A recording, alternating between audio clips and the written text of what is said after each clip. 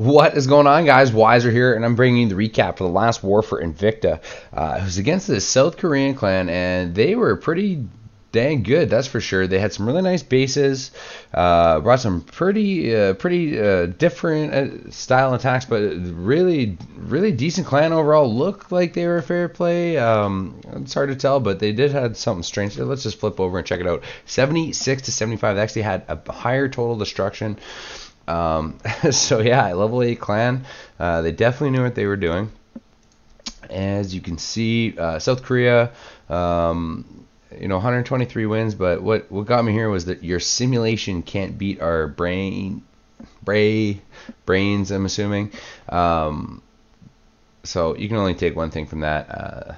Definitely didn't see anything too fishy. They had some near misses and brought some really nice 3 stars at the same time. So good for them. Invicta missed a couple 10s and a handful of the 9s, but brought some sexy attacks. Definitely had some difficulty choosing which ones I wanted to show here, but we're going to start off with Sword hitting their top 9. So Sword brings a sexy little queen walk here. Just kind of opens up on that army camp, so she can just walk in, start taking out this dark elixir storage. Takes forever, but gonna go ahead and drop some healers on that queen, and this queen is gonna walk all the way up and around. You'll see the value he gets out of this queen walk. It's actually pretty unreal, especially considering healers are junk now, in my opinion. Sorry, I had to toss my cat off my computer. But so he's just going to continue moving up. Queen just takes forever to do this stuff, even this level 30 queen. But there's nothing even attacking her. You notice that? Like there's no threat to her whatsoever. It's just starting to take out this entire base. And with that extra 30 seconds, your queen walk can take as long as it freaking wants, right? As long as she lives, it's good. Gonna have to get out of the crossbow range here. There it is. And you can see he's just going to get insane value out of this queen. She's about 20% into this base now and has barely been attacked. This archer tower is locked on. See, look at this. One archer tower is keeping her from 4 healers, healing her up to full. Anyone tells me that the healers aren't nerfed, like, that's ridiculous. One archer tower and the healers cannot heal her up. So as you can see, it has to pop the rage here on the king. No big deal. Again, we're like a full minute into this queen walk, taking out 25% of the base. Goes ahead and sends in a shattered entry finally at about the 5 o'clock position. Creates his funnels about 4 or 5 wizards down. Golems are going to move in over that jump spell. King's going to back them up. Everything's going to move in. King's going to lock right onto that defensive queen, smack her down. Look at that queen walk go up there. She is just still just rocking this base like it's nothing. Hogs go into here too. I like this. Little heal goes down over these hogs, and it's going to get this Tesla farm. Another Tesla pops here, right? I think he gets all the Tesla. They do pit her out on the cannon, but he didn't drop that many hogs. Still has a bunch. He drops a few on this wizard tower, a few down here to help the king out. Wizard tower is going to go down. That queen is still doing work. Basically just 3, she's, where did she start? Over here. So she's done a 180 around the base. Finally, the healers are getting targeted by an air defense there, but these hogs are going to jump. These hogs are going to die to that giant bomb, but the 1 survives. 2 survive, actually. Crazy. Air defense goes down. The queen is still moving. There's 1 Tesla remaining. Like, crazy raid sword. The queen has now made it almost all the way around the base. That was ridiculous. Nice job, buddy. All right, number 8, Alpha. One more sip here. I had an insanely long day today. Alpha brings a textbook shattered Lalo here, and one thing I want to try and do for you guys is sometimes I just blabber on about crap about the attack that's not really too relevant in trying to explain exactly what the guys is trying to do with the troops that he's dropping. So I definitely want to come up with more offensive series on the how-tos of to do these certain attacks. But yeah, I'm going to try it in my future recaps, at least for the time being, to explain them a little better and what he's thinking. So what he's doing here, he's sending 2 golems. King and queen back it up. Notice he dropped all the wizards kind of on the buildings first to make sure he leaves these buildings on the inside for everything to follow into the base. So he does that. The king goes in. Now the idea with the king is he's trying to get the king in there to take out the defensive queen, using the golems as a shield to get him in there. So that was all successful. At the same time, he wanted to get both of those air defense, which was also successful. So notice there's only 2 air defense left. He's got 3 lava hounds. So as a general rule, it's always good. 2 air defense. You bring an extra hound, so he's got 3 lava hounds. And then goes ahead and drops them at different angles to get tanking for his balloons, to get them in on top of these defenses. And just drops a couple per defense. You'll see the haste goes down to start pushing everything through, right? Because he needs this air defense to go down. But you know what? He didn't just spam his loons, he didn't spam his hounds, right? That last hound he is just now deploying. Same kind of idea on this side. Drops the balloons after the hound. After the hound gets in there to tank. Drops the haste to get them right on top of the defenses, and bam, bam, bam. You can see, they just go down like nothing. This crossbow, boom, boom, crossbow is down. That rage is down to get him over to the last 2 Teslas and that sweeper. And it's GG. Sexy attack, Alpha. Just textbook.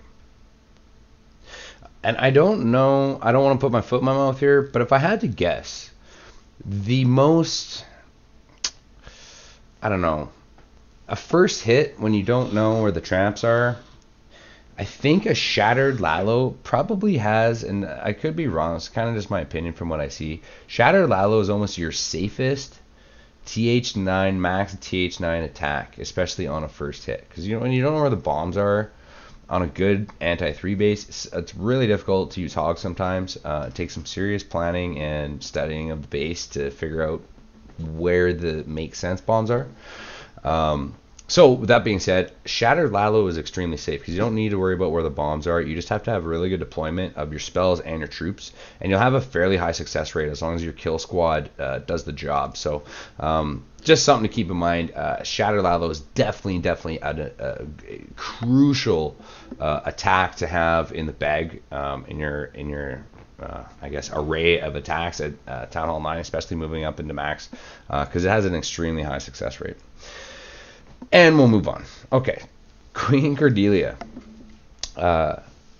It's been moved up to Invicta for a little while now, and is just a beast. Like, some of these attacks I see her do are just sexy. So notice the 2 lightnings go down, Eco goes down to finish off the air defense. So it does a little zap quake action there. And again, this is, look at the army comp, almost exactly what we just saw Alpha bring. Except the zap quake. So the spells get adjusted a little bit, but the fundamental is still the same, right? This kill squad is going to go in, get the queen, get that air defense. The zap quake took care of the other air defense, and the defensive queen is going to go down along with the clan castle troops. All right, boom. It's just like, you got to just think, if you can take out 1 air defense and have 4 lava hounds with about 14 balloons, you're looking pretty good as long as you understand where your spell deployment and troop deployment needs to be. Same thing, if you can get 2 air defense and have 3 lava hounds and 14 balloons, same idea. All right, so this is how you break down these Lalos, and you can have really high success rate actually at Town Hall 9. It's not going to happen right away. Take some time on the deployment. I'm still fairly horrible with Lalo. So it takes a lot of practice, guys. I can't stress that enough. This doesn't just happen overnight. But you can see, same idea as Alpha, right? 2 lava hounds on that first air defense, gets the balloons in on those other defenses as soon as possible so that air defense can go down. That one more, the full lava hound, the second one, can go over and help the third one on this last remaining air defense while balloons kind of move in and take everything out. Haste just kind of go in a horseshoe. One more haste is going to go over this core to kind of take out the Teslas and bust everything on over to the Expo, I believe. There it is. Tesla goes down, there's a grounded Expo, and then a little chunk of defenses here at 6 o'clock, and it's cleanup. These, my friends, are today's Shattered Lalos.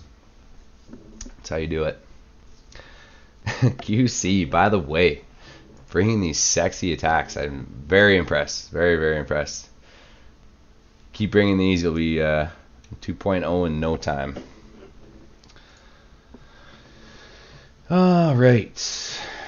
That was 12. What I got? 17? Yeah. Pants. I really like this one. Here's another queen walk for you. I'm a big fan of the one witch. If you can keep that witch alive, I think it gives you huge value. Any troop, like with the witch, is the only troop that produces its own troops. So there's got to be something said in that, especially when you're against a Town Hall 9, because there's only, I guess it's true for a lot of units, but witches are susceptible to splash damage. Mortars, wizard towers, right? They rip witches up. However, if you can keep witches protected for a huge portion and duration of the raid, you got to think how many skeletons are getting produced.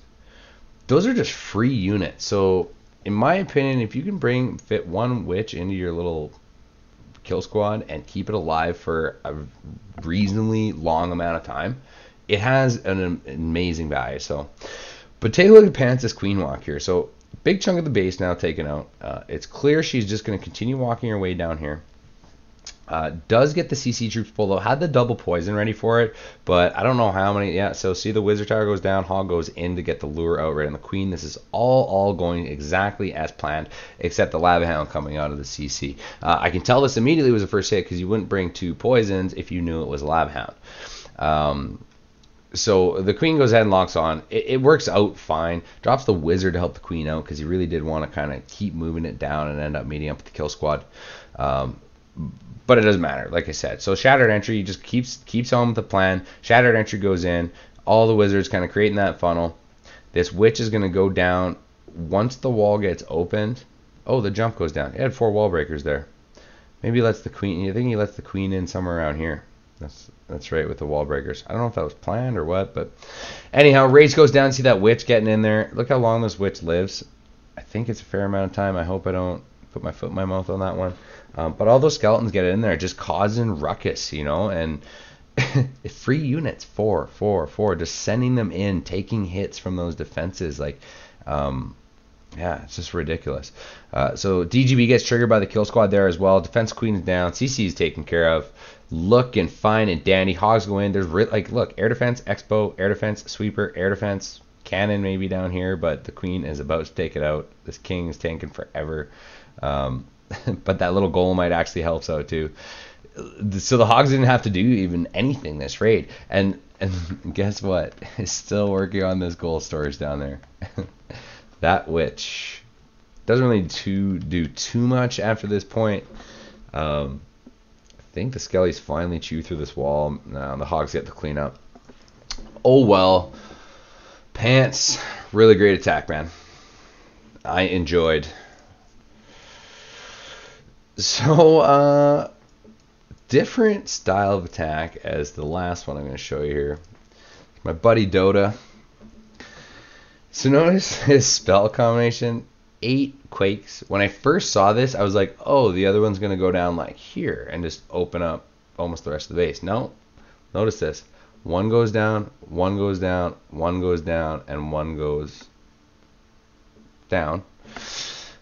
You got 4 defensive structures with every earthquake, and I was kind of questioning it at first, but I thought that was actually a really cool idea. So now all of these defenses in those 4 sections are all softened up for his hogs. So I thought that was really cool. He does this with no king, but brings a P.E.K.K.A. just to act as his king, right? He needs that P.E.K.K.A. to lock onto that queen and take her down. Poison goes down, takes care of the CC troops like nothing. Brings the double poison, but doesn't even opt to. You have 2 poisons. You could have killed those substantially quicker, but you don't need it. Poison's overpowered as is. We've gone over this. But notice these hogs, how quickly they get through all these initial defenses, right? Like the cannons, everything. Like a few swings and everything goes down. So he could have brought a poison and 2 earthquakes. Or sorry, a heal and 2 earthquakes, which I thought might have been a better idea, and use those on his entry points for his hogs, and then maybe kept them more in a clump and fed them up and around and healed them. But either way, how do you critique a 3-star, especially a creative attack like that? Builder's Hut at the top, but ain't no thing because we get an extra 30 seconds now for those Builder's Huts. Exactly. Poor Town Hall 9. Just don't stand a chance anymore. Whoa, Builder's Hut. It's all good. We got this. Oh, I really hope we see some changes coming up. I guess time will tell. So hope you guys enjoyed the recap. It was a very, very interesting war for Invicta. I'm really glad they pulled it out.